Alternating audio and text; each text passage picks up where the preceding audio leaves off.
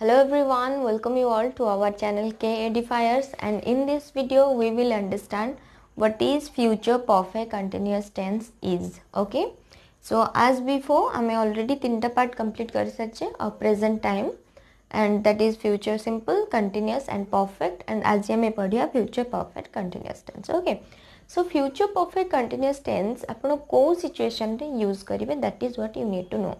Suppose आपण को exercise रे या फिर कोई किसी गोटे एग्जाम रे आपण किसी क्वेश्चन आछि तो आपण केमिति जानिबे मते को टेंस यूज करियार अछि. ऑलरेडी मु सबुथर कहि सरछि, this is the last one, future perfect tense. Okay, तो फ्यूचर परफेक्ट कंटीन्यूअस टेंस रे सपोज गोटे सिचुएशन, सपोज मु कहबी सी तार graduation next month complete करिवो. Okay, करुथिबो.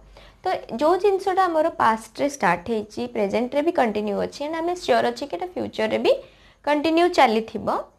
तो सेठी आपण लिखिबे future perfect continuous tense. Okay, suppose मु कहबी I will have been teaching in till 5 years, till more 5 years. तो मु आहुरी 5 वर्ष जाके पढ़ौ थिबी, जोटा मु ऑलरेडी मु श्योर अछि कि मु माइंड सेट करिछि कि मु एटा करू थिबी. तो सेही सिचुएशन ने आमे future perfect continuous tense use करंती. मु ऑलरेडी कहि सारिछि परफेक्ट माने कोन, जोटा ऑलरेडी स्टार्ट हे सारिछि या फिर हे सारिछि.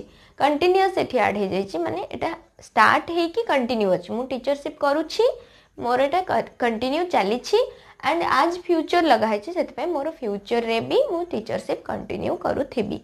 सेठी आपण लगेबे future perfect continuous tense. And I am writing the structure, जो स्ट्रक्चर हिसाब रे आपण आराम से सेंटेंस फॉर्म कर परिबे. Okay, so subject will plus have been, ते आपण को वर्ब रे आईएनजी लगेबार अछि, then object. Okay, subject will have been, verb ING, object. Okay, सो मु किछि एग्जांपल आपण पे लिखु छी जा थ्रू रे आपण बहुत इजीली बुझी परिबे. Okay, let's take some subject. I am taking C.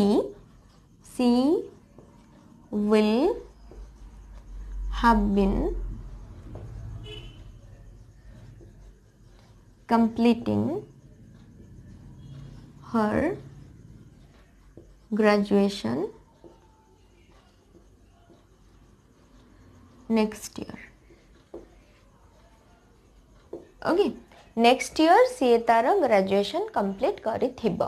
Okay, जोटा कि एबे तार कंटिन्यू अछि, एबे से ग्रेजुएशन करूची, राइट. तो ए सिचुएशन ने आपण ए स्ट्रक्चर अप्लाई करिवे, subject will have been, verb ING, object.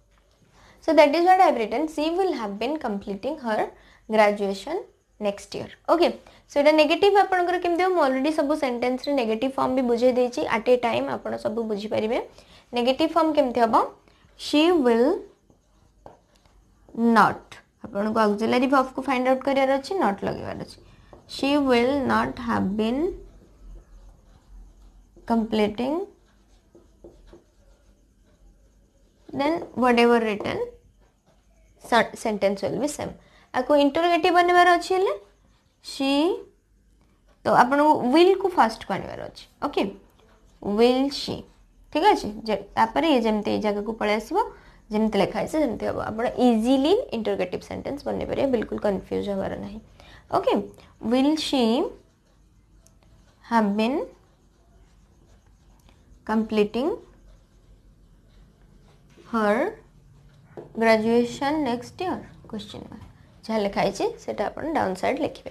Okay, this is what before you, and आ किछि अधिक जानिबार नहीं. अपन बस बहुत सारा एक्सरसाइजेस प्रैक्टिस करंतु, जहाँ द्वारा आपनकर टेंस आहुरी क्लियर हो जिवो. And in my next video मु आपनकर सामने रे बहुत I mean easiest and simple way रे बहुत सारा एक्सरसाइज सॉल्व करिवि, एंड आपण बहुत इजीली बुझी परिबे. So thank you all for watching, stay tuned.